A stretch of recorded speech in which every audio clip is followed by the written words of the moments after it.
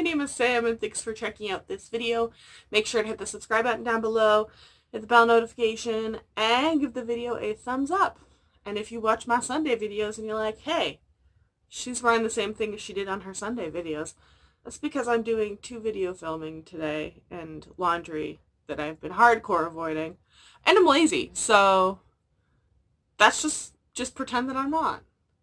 So as always, I wanted to plan my monthly TBR. I find it really helpful to know what my plans are, what I'm going through, make sure I read everything that I want to read for the TBR and Beyond book group, as well as just personal reading and keeping up to date and doing any rereads for series that I love or that the next book is coming out of, and yada yada yada. So this is my September TBR. It's going to be a couple books shorter than an average month just because my September month for work is insanely busy. So there's going to be nights where I'm working instead of like being a normal adult. So I automatically just cut out an Outlander book because I just don't think I'm going to have the time to like take my time with something like that. So hopefully I can get back to that in November. But other than that, these are the books that I plan on at least attempting to read in the month of September. Starting off, I am so desperate to read Tyrant's Throne by Sébastien de Castell, so I cannot put it off any longer.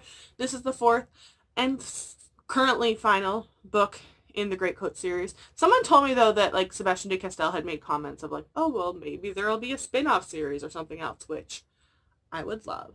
But it follows this kind of ragtag group of former guards that are now like looked down upon because the people who they were guards for were like have been kind of wiped out and like besmirched.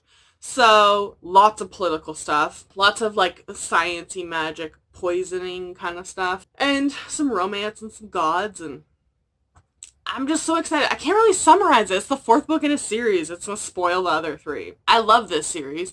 It's gotten better and better and better with each book, even though I freaking absolutely loved the first book, so I didn't even know that that was possible. If you haven't tried this series, I would highly recommend it. The first book is Traitor's Blade, and the covers are pretty cool too.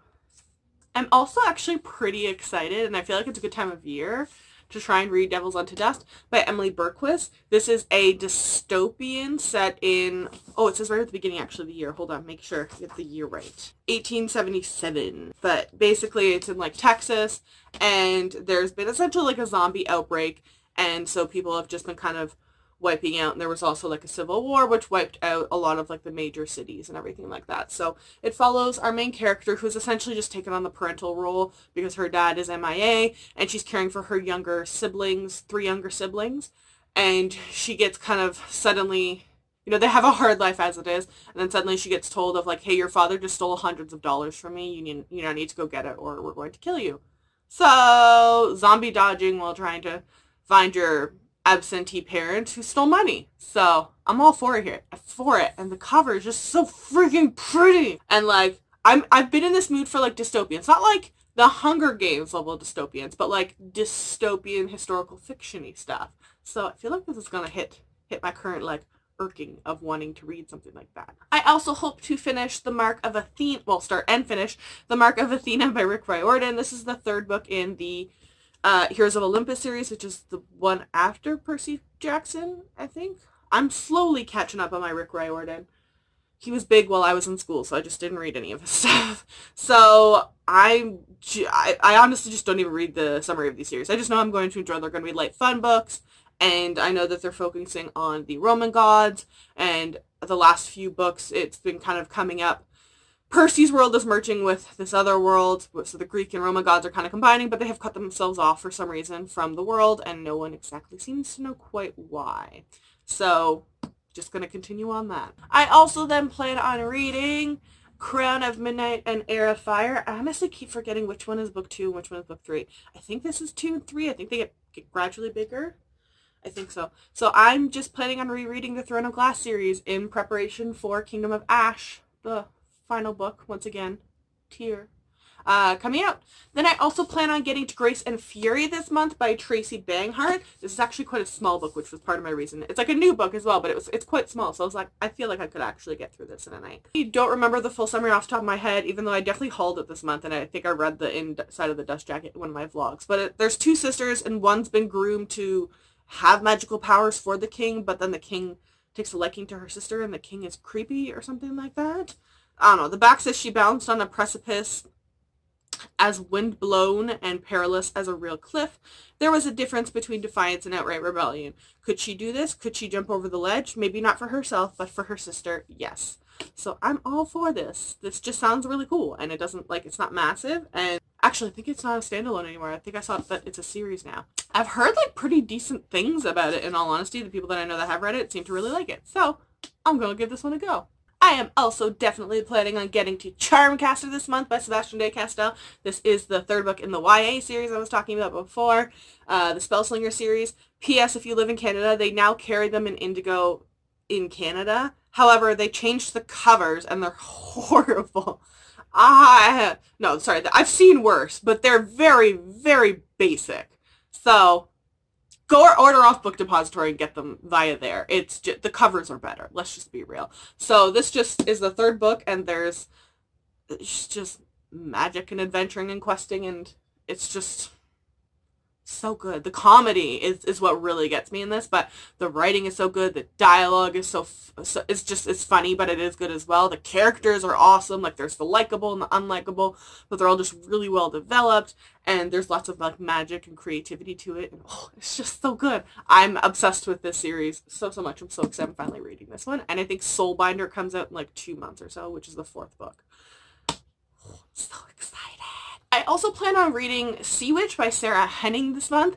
This is one of the book reads for TBR and Beyond, but it looks kind of cool. I'm all for this, like, pirate mermaid thing that's been happening trend-wise in YA, and yeah, I just know that there's supposed to be, like, mermaids involved, maybe a little bit of the Little Mermaid, like, retelling-esque, but I feel like someone told me it's quite dark, so I knew that I was going to read it for the group, so I honestly haven't really read the summary all that much. So the link will be in the description if you really want the summary, to go to the Goodreads page to read the summary. Also in the group TBR and Beyond, they're doing, like, a buddy read of older series once in a while, so, I mean, this is really older. I mean, it's a couple years old now, but Six of Crows and Crooked Kingdom, so I'm jumping in. I think Crooked Kingdom's not going to actually happen until October in the group, but I love this series so much. And I just know that I'm going to want to read them back to back. And also good timing because Six of Crows has a collector's edition coming out. So I want to reread it and just figure out if it's as good as I remember it being, and being like, yes, you should buy the collector's edition because you're obsessed with Le Bardugo. You have 2 different versions of the freaking Shadow and Bone series. Of course you need another edition of the other series. So yeah, Six of Crows, Crooked Kingdom, same world as Shadow and Bones and the Grishaverse, but different set of characters, and there's a heist, and there are drugs involved, and lots of magic, and lots of betrayal, and so much heart-hurting, and so much cute heart-hurting, and it's just so good. So, I love these covers, too. Every time I look at them, I noticed, the first time I just noticed, like, the bird's wings, and then, like, a year and a half later, I was putting on my shelf, I was like, oh my god, they're towers! And then I, like, immediately looked at Crooked Kingdom, and I was like, oh crap, yeah, I missed it too. The bird, but there's also, like, the towers and the crown underneath. Man, I was, like, absent-minded when I first read this series, but I love these covers. I'm so excited to reread them. Then I am very, very eagerly going to read Dare You to Lie by Amberlynn Natush. This is, I believe, another TBR and Beyond book read for the month of September. Can't remember. I was going to read it this month anyways. I think it is. And it's supposed to be, like, kind of inspired by Riverdale and Veronica Mars. I'm so excited about this. The people that I know that got ARCs really enjoyed it, and I'm all here for this Veronica Mars. P.S. side note, there was, like, buzz like a week and a half or 2 weeks ago that Hulu was trying to talk to Kristen Bell about doing a revival of Veronica Mars, and I am so here for that. I would watch Kristen Bell as, like, an 80-year-old woman be Veronica Mars, okay? She's an amazing actress, and that series is so freaking good, and I can't believe it got canceled after only 3 seasons, and the movie was good, too. Oh, jeez. But yeah, so I mean, I know it's the first in a series. I know it's not massive. I know I like the author. She's cool on social media. I know I want to read it for the TBR and Beyond book group. I know I enjoyed the first season of Riverdale, but just haven't gotten to the rest of them. I know I love Veronica Mars. This book is just hitting everything for me. I'm also returning on this full train of trash from ass by reading Catwoman Soul Stealer this month. Part of the reason being I have to do for work a recommendation session at our conference for YA and middle grade reads, and one of them that I'm doing is Catwoman Soul Stealer, but I feel like I should actually read it before suggesting it, even though, like, it's Catwoman, it's Sarah J. Maas. and it fits the trends I'm talking about. But nonetheless, I'm really excited about this. This is the last one of the series I'm going to read. I won't be buying the Superman Dawnbreaker one because the author has some problematic past, but I am just so excited about this. Oh! And I just love Sarah J. Maas, and it always hurts my heart. And actually, once this is done, I guess next year I could, like, reread the trilogy. Which I'm just going to always keep referring to this as a trilogy, BTS.